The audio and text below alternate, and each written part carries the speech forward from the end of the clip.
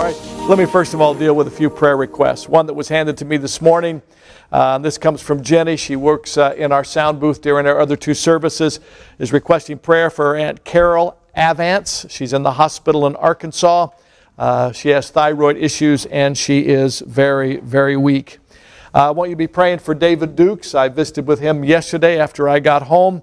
As you know, they did a biopsy. They've determined that he has a glioblastoma class 4 brain tumor. Very, very serious. He starts radiation treatment either Tuesday or Wednesday this week. So please be praying for him as he begins that treatment. Mike Rasmussen, new to our church this year, gave his life to Christ in a hospital room at Clovis Hospital. Since then, he's had over 25 radiation treatments, and he has about 6 more to go. He's been diagnosed with a stage 4 cancer in 2 different locations in his body. Mike is doing very, very well. He's just a young man. He's in his late 30s. And some of you volunteered to be part of a group that calls and checks on him, and you're doing a great job. Thank you for helping out there. The McDonald family, they are new to our church. They moved to California, I believe it was from Kansas. Mark, Kansas or Missouri? Kansas, yeah. You probably haven't met them, though they've been here almost every Sunday. And the reason you haven't had a chance to meet them is because they stay in the nursery and they watch the service on the TV screen in the nursery.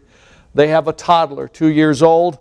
Her name is Morgan. She is in need of a heart-lung transplant. It's the reason they are in California, is to be near a children's hospital that can help provide care for them. They made their way down Knees looking for a church home, all right? And they said they found it when they found New Hope. And so we're very excited about that. And so I heard that while I was gone, she had a surgery up at Children's Hospital this past week. The family is staying at the Ronald McDonald home there right now. This is a sort of a precursor to a transplant. They needed to get this surgery done, get her a little healthier so that when there is heart and lungs that are available, she would be prepared to receive those. So just be praying for the McDonald family.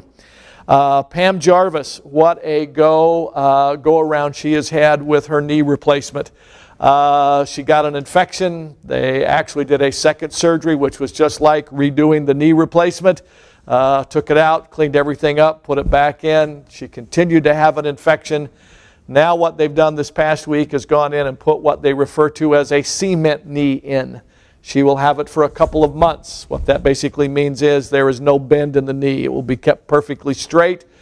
She'll be in a wheelchair for the next couple of months. This device is supposed to absorb the infection, all right, to help get it out of her body. The challenge now is after this surgery, she's been placed in ICU because she's now sepsis. All right, so she is just going through a huge series of challenges with this, what is normally a very traditional knee replacement surgery. So please be praying for Pam and her husband. Michael Polson, he and his wife Debbie have been part of our church for several years. Mike's mom went under hospice care yesterday. She's at St. Agnes Hospital. Got a text from her this morning, from him this morning, simply saying, Mom is very weak, Mom is very pale. Just continue to remember her and them. Bob Banier from our church, he's had a biopsy last week. He was home doing very well after that. They'll find out results Tuesday or Wednesday of this coming week. My grandson had an MRI done on his neck while I was gone. Was complaining of a stiff and very sore neck at preschool. They took him to Valley Children's, ruled out the things that you normally think of with a stiff neck in a child. He has no fever, he has no swollen glands, just a very stiff neck. But at the end of the week, they decided they should do an MRI as a precaution. More than likely, just something from kids being rowdy, all right? He's all boy. He doesn't have a sense of judgment. He leaps from high places without wondering what's below him, all right? So he hasn't quite figured out he's not Superboy yet, all right? Joni Anderson, she's been in Alaska for 3 weeks now. She's up there because her granddaughter fell into a fire, had third-degree burns while she's been there. Her son-in-law's mother passed away. Just a lot of challenging events. She did send me a text this morning saying, hey, God is meeting their needs, and they are so grateful for that. So those are the updates on the prayer requests that we wanted to share with you this morning. So let's pause over those and just commit them to the Lord. Father, thank you that as a church family, we have the opportunity to share our needs. Sometimes, Lord, we keep needs very personal, but in our time of prayer, we can release those needs to you. So as we have shared several public concerns, I'm confident there are others in this room who I hope are releasing some private concerns to you. And those concerns don't always have to be of a physical nature. Sometimes we have spiritual concerns. Sometimes we recognize our own weaknesses and immaturity, and those are good things for us to surrender to you in prayer. Sometimes we're struggling with emotions that we aren't sure how to handle, and Lord, instead of giving them to you to handle for us, we try to be ingenious and come up with our own plan. And Lord, this is a good time for us just to say, Lord, here's my thoughts, here's my emotions, here's my weaknesses, here's my concerns. I give them to you today. And then, Father, I think maybe the biggest challenge for us is that once we give them to you in prayer, we don't take them back from you as soon as we say amen. That we actually bring our needs, the burdens to you, and we leave them there. That's biblical. The Bible tells us to do that. And so I hope we can do that with you this morning. Father, thank you for what you have prepared for today's message. May it be your words and not mine. May it be your thoughts that drive us to a healthier relationship with you. And Father, may we learn what it is to be more dependent upon you, moment by moment, day by day, week by week in our walk with you. We commit this to you in Christ's name. Amen. We're still in the series, Joy and Laughter. You never can have too much. You can only have too little. We're focusing our attention right now on the joy part. We spent a couple of months on the laughter part. And we're looking out of the book of Philippians chapter 1. If you want to pick up from there, we'll be reading verses 12 through 22 again. And we'll pick up where we've left off. We're looking at 7 principles of adversity. All right, things that Paul tells us in this passage that adversity do for us in a positive direction. We often look at adversity as solely a negative direction, and Paul says this world is filled with adversity, and God can take all things of life, the good, the bad, and the ugly, Romans 8:28, and He can use them for our good. And so He shares with the charter members and the current members of the church at Philippi. This is a church that he started and planted, just like Clovis Free Will Baptist Church is a church that my dad started and planted, and there's always a special place in your heart for those churches you've been connected to. And so Paul tells them in this opening chapter there are some things that adversity do for us that are good and healthy, and we need to develop that attitude when we aren't facing adversity, so that when adversity comes, we are prepared for it. And so here are the 7 things. Let me highlight them, and then we are going to look at 2 of them today. Number 1, adversity promotes the progress of evangelism. There is good news in spite of the bad news. Number 2, adversity provides opportunity for sharing personally. When we're going through adversity and others ask us, hey, how are you getting through this? It's a chance for us to say, my strength comes from Christ. The joy I'm experiencing in the midst of this traumatic situation is only because I know what Christ has done for me. And we can share those personal stories. Adversity produces courage in our faith family. When we see how others are going through adversity with the strength of Christ in them, then we get encouraged to share our faith even more. Adversity proves the character of our relationships. All right? How healthy? Do we still hang out with you when trouble comes? Or do we run as fast as we can and leave you to your own troubles?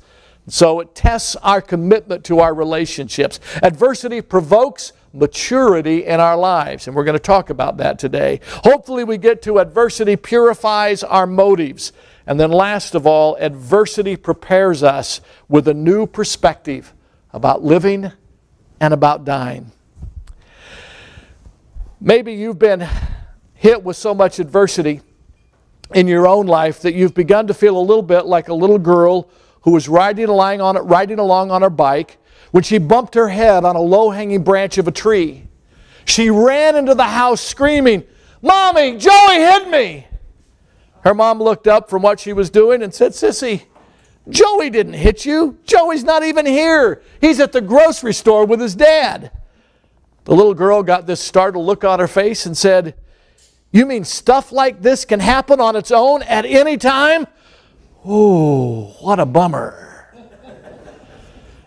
And she made an interesting discovery that day, and that is adversity can happen at any time in our lives. Just wait for the next phone call. Just wait for the next day. Adversity can show up at any moment. So today we're going to look at adversity provokes maturity in our lives. Follow along with me as we reread these verses that we've been focusing on for the last few weeks. Philippians chapter 1, beginning at verse 12.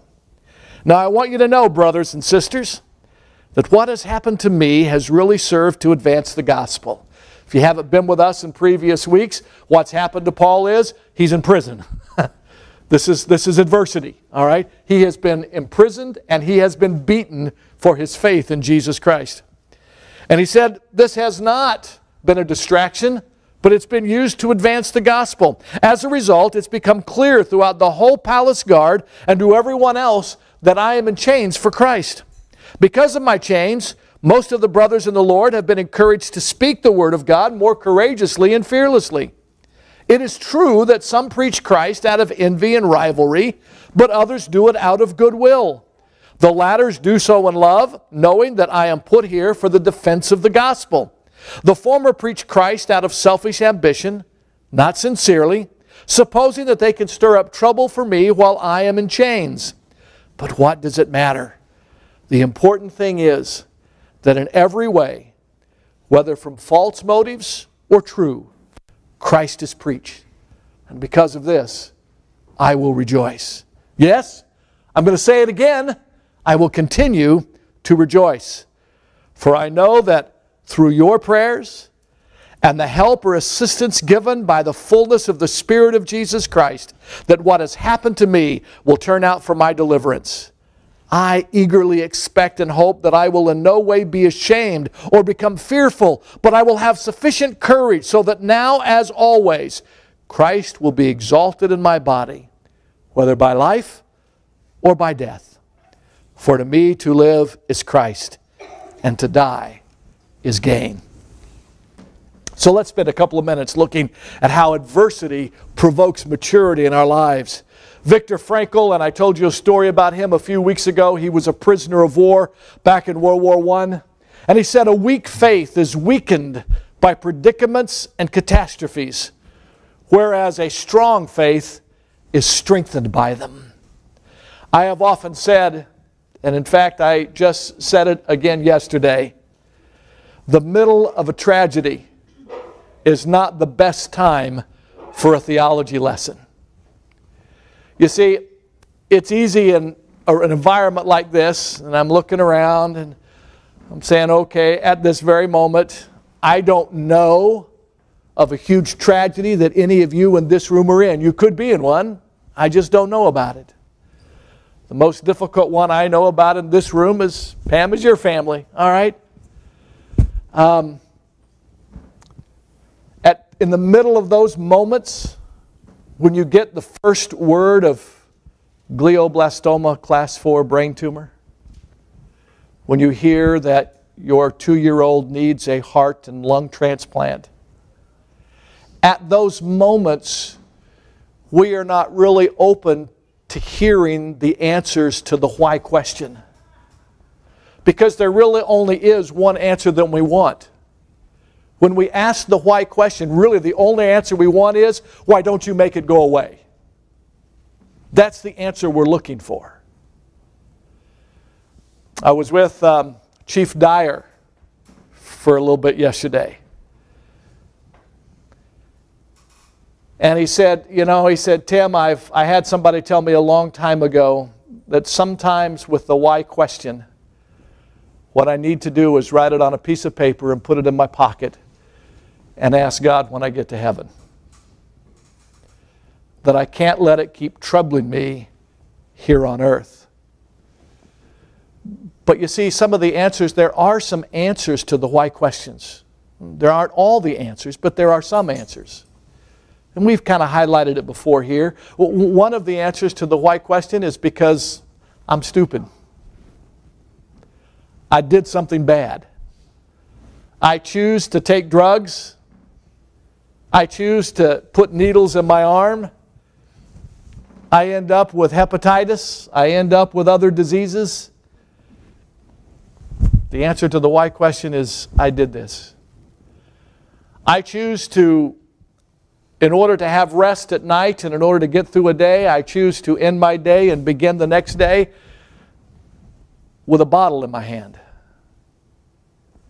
And 30 years later, the doctor says, you have cirrhosis of the liver.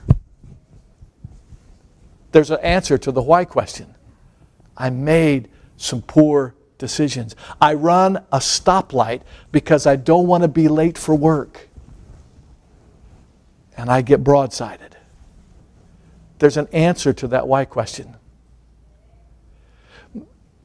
Those are pretty clear, though we still often ask why even in those moments. Another reason is God allowed it. God sent it. There are times that God sent tragedy in our lives because we're never going to learn a principle or grow up without some adversity. You can't grow muscle without adversity. Physical strength comes from adversity. You push your muscles to their limit. You push your lungs to their limit. Why? So you can do more the next time. So you can do more the next time. And there are times that adversity comes because it's part of God's ordained plan for us because we need it. And then the answer that we don't like is because I live in a sinful world. I live in a world that is tainted and is screwed up and it ain't getting better. And the Scripture says it rains on the just and the unjust. And there are two applications of that truth. Number one is the blessings of God. Rain brings blessings. It makes green grass in Oklahoma in August. Hey, and that is beautiful. It's wonderful. It's great. And all of us get to enjoy the beautiful scenery, whether we're good people or bad people, whether we admire the scenery or whether we don't even give it a second notice. We still are part of the blessing, whether we recognize the blessing or not. The flip side of that story is there's a hurricane that in 24 or 36 hours is about to hit the coast of Florida. It rains and hurricanes on the just and the unjust. There will be good people who will suffer losses from a hurricane, just like there will be bad people who will suffer loss in a hurricane. Why are there hurricanes? Because Adam and Eve ate an apple in a garden when they shouldn't have. Ever since the fall, this world, both geographically as well as spiritually, is degrading. The funniest part about, and I don't want to get off in political things, but sometimes I can't help myself.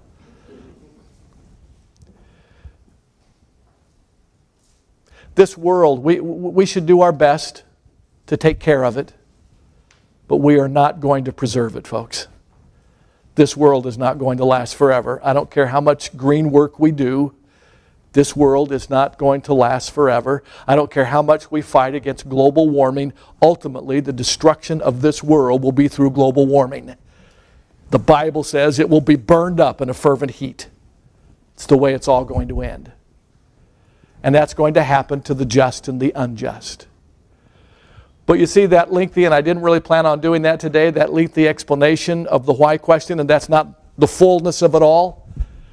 When we are in the midst of a tragedy, we don't want to process all that. We just want God to make it go away. And so what is the quality of our faith when a tragedy comes? The quote I've often said is, in the middle of tragedy is not the best time of a theology lesson. And I've added to that recently. Why?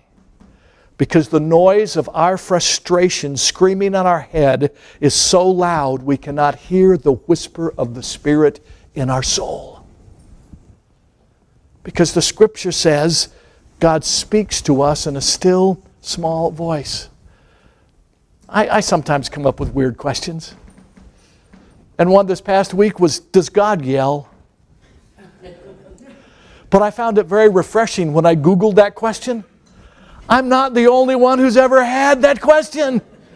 I found there were 2 pages, all right, of things on Google responding to this question, does God yell? There are times I think He's yelling, but He really isn't.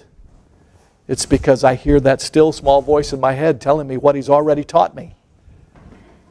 It's kind of like your mom or dad reminding you of something they've already told you, and you are living exactly the opposite direction, and it seems like do you always have to yell at me?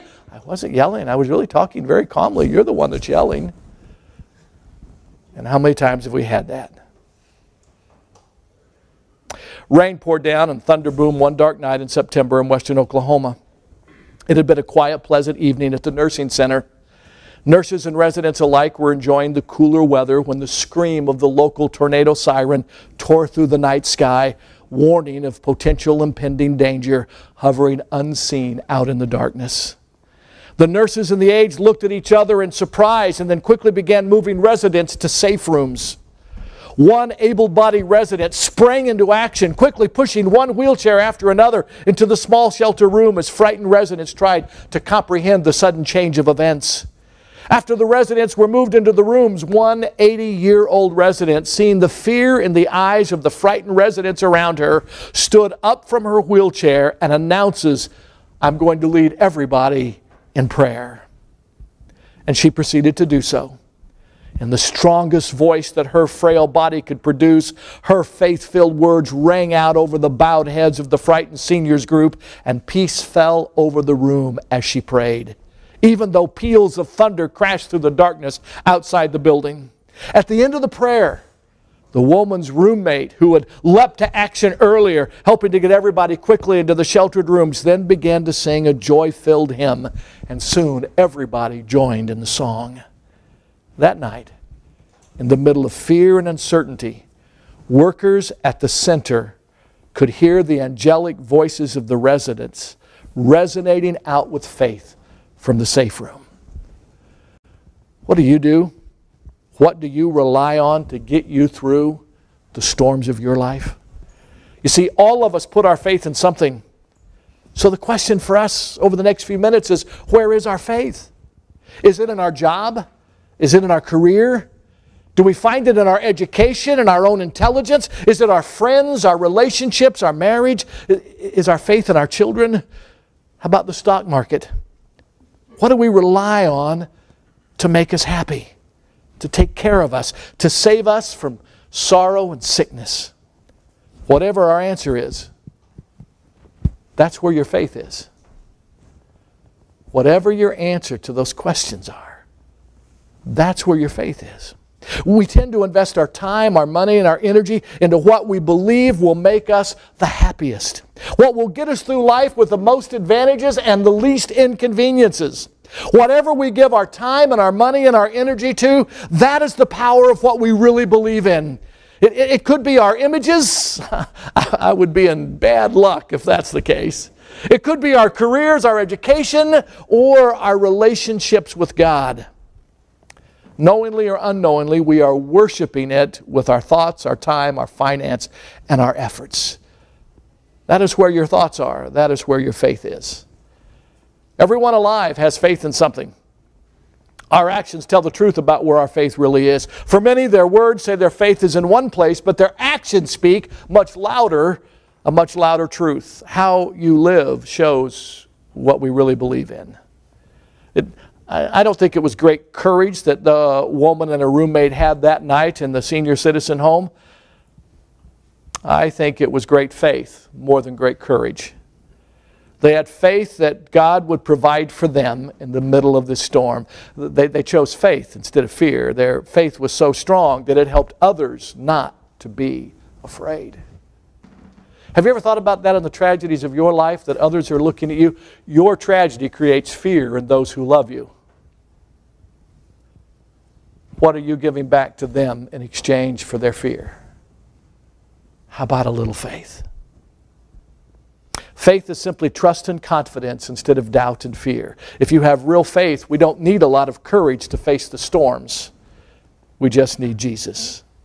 Ralph Waldo Emerson. Any of y'all recognize that name? Okay, they still use him in English classes sometimes. Here's what he wrote many years ago. The gods we worship write their names on our faces. Be sure of that. And a man will worship something, have no doubt about that. Either he may think that his tribute is paid in secret in the dark recesses of his heart, but it will get out.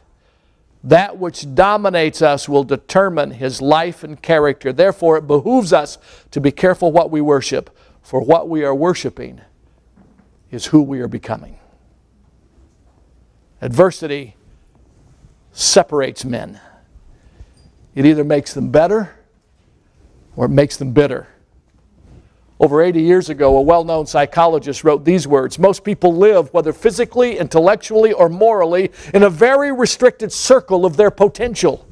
They make use of a very small portion of their possible consciousness, of their soul's resources in general, much like a man who out of his entire body should get into a habit of using and moving only his little finger. Great emergencies and crises show us how much greater our vital resources are than we had supposed. As Paul faced the adversity of circumstances, he saw advantages. When he spoke of these events resulting in his own personal salvation, he was not talking about his conversion to Christ, but about his continued growth in Christ. Look at verse 6 of chapter 1. He said, being confident of this, that he who began a good work in you will carry it on into completion until the day of Christ. If you're a Christian, God's going to finish your spiritual maturity when He calls you home. Now here's the deal. None of you in this room probably did this. But you went to history class. And on the first week of class, your history teacher told you, at the end of the semester, there will be a 12-page term paper due. Now, how many weeks in a semester? I forgot. I've been out of school too long. 18 weeks? 18 weeks in a semester? Yeah, 9 weeks in a quarter, 18 weeks in a semester. All right? You got 18. They told you the first week. How many weeks you got to do it? 18. You got 18. All right? How many of you would wait till a night before it was due to write the term paper? Okay. And was it your best work? Probably. It was the best you could do the night before. All right? All right? You got to finish, you got it in. You know what? There are going to be a lot of people who right before they go to heaven, God's going to mature. He's going to finish the work, and it's going to be done at the last minute. And that's not God's fault. It isn't because God has it's not the teacher's fault. They told you the first week, week 18, there's a 12-page term paper due. God is telling us, I'm going to complete the work in you. If you allow Him to do His work on a regular basis in His life, it's going to be kind of like Enoch out of the Old Testament. The Scripture says that God came and talked with him in the cool of the evening every day. And one day, the fellowship was so sweet between Enoch and God, the Scripture says, God just took him. He's a very small group of folks who went to heaven without dying. God just took him. I suggest to you there wasn't much different in the Enoch that walked in the garden than walked into heaven. That's why God just took him. There was that consistent, growing relationship with God day by day, week by week, year by year. And God said, my work with you is done. I'm just taking you. All right? I'm just taking you. You cramming for finals? Or you're learning day by day to grow up in Him? There were three things that were helping Paul accomplish the spiritual growth in his life. Let me see if I can highlight those. First, he took great comfort in the prayers of his friends. Paul knew the Philippians were his cheerleaders. Earlier in this letter, Paul said in verse 9, I pray. Now he was depending on the fact that they were praying too. In fact, in almost all of his letters, Paul cited the mutuality of prayer. What he himself practiced, he also profited from as he lived it out in the lives of others. In Romans, he said, I make mention of you always in my prayers, and now I beg you, brethren, friends, through the Lord Jesus Christ and through the love of the Spirit, that you work together with me in praying to God. In Ephesians, he said, I do not cease to give thanks for you, making mention of you in my prayers. In verse 18 and 19, he says, finally, my brethren, pray always for me. In 1 Thessalonians, he wrote, make mention of you in our prayers, night and day. Brethren, pray for us. In 2 Thessalonians, he wrote, therefore we also always pray for you. Finally, brethren, pray for us. Do you get the picture of what was going on? There was mutual reciprocation in prayer. It wasn't just Paul praying for them, but Paul in prison found great comfort in knowing that the members of the church in Philippi, in Rome, in Ephesus, in Thessalonica, that they were praying on. He knew they were his cheerleaders. We ought to be each other's cheerleaders. We ought to be praying for each other. We ought to take this bulletin home and we ought to be reading the prayer requests that are in here. That'll be good for the video. I have a face for radio. So, but we ought to pray, even if I don't know them, but they're part of it, I should pray for them.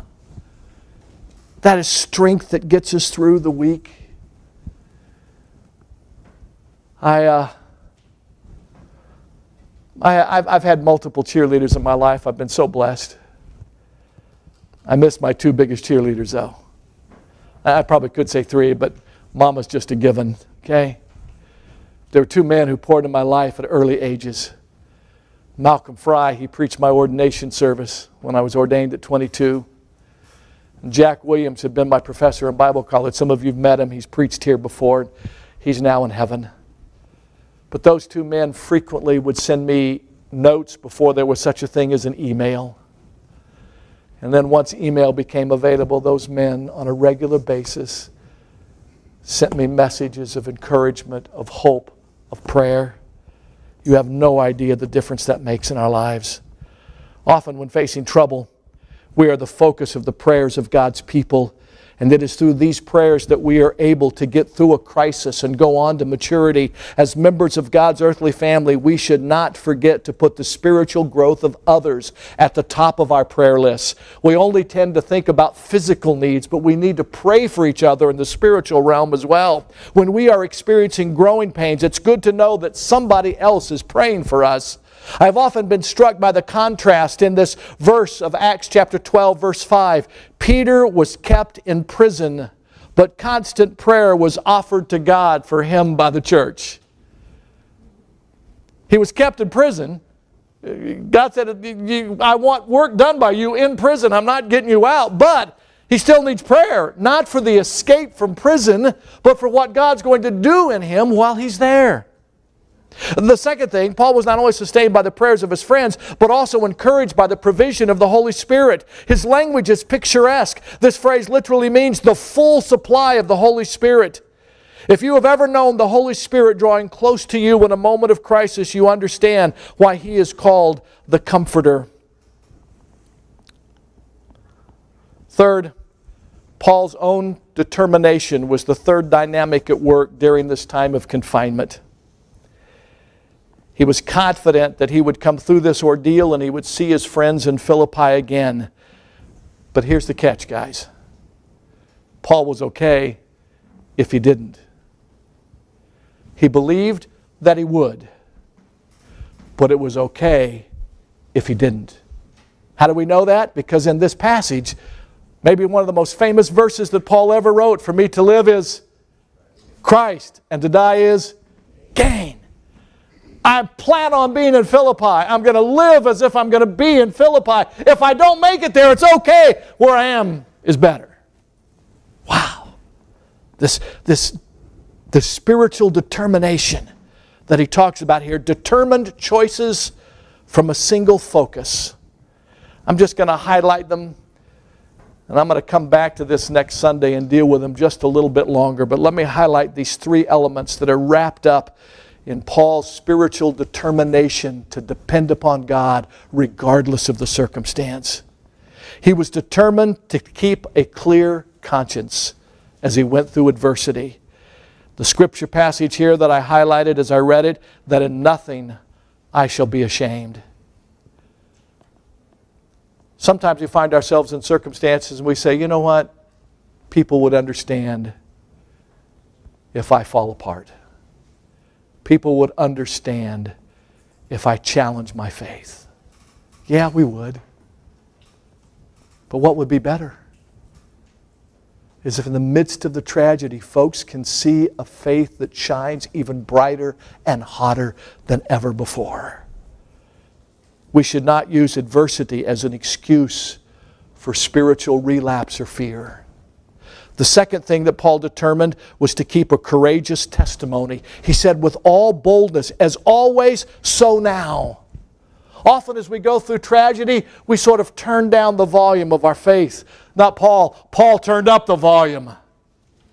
He wanted folks to know that God made a difference in adversity. And last of all, Paul was determined to keep a Christ-centered focus. He said, Christ will be magnified in my body, whether it's by my life or by my death. Magnified in our life. Let me close with this. One evening, an old Cherokee Indian told his grandson about a battle that goes on inside every person. He said, my son, the battle is between two wolves. One is evil.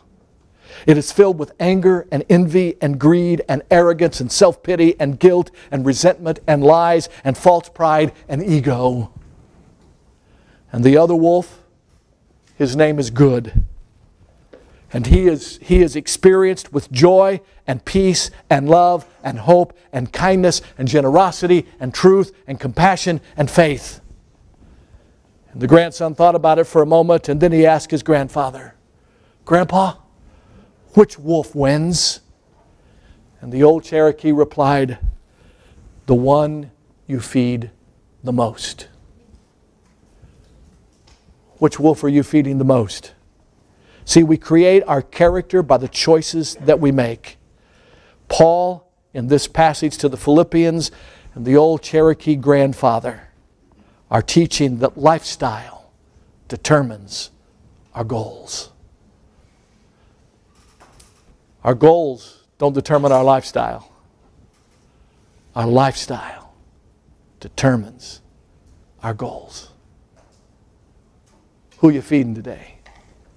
Which wolf is going hungry today? Let's pray. Our Father, we love you. We're so grateful for who you are. Thank you for the instruction you have out of the Scripture for us. And sometimes it's not the instruction that we want. We would like the answer to the why questions of why don't you just take it away? But Father, you have reasons and purposes, even out of the things that we didn't cause by our own selfishness or sinfulness. But Father, you promise us that you will not waste anything that happens in our life. And Father, help us understand today which wolf we're feeding. The one for good or the one for evil. The Spirit of God or the spirit of darkness. We may have some important choices to make today. In Christ's name we pray. Amen. God bless you. Go have a great day. And hey, take the day off tomorrow.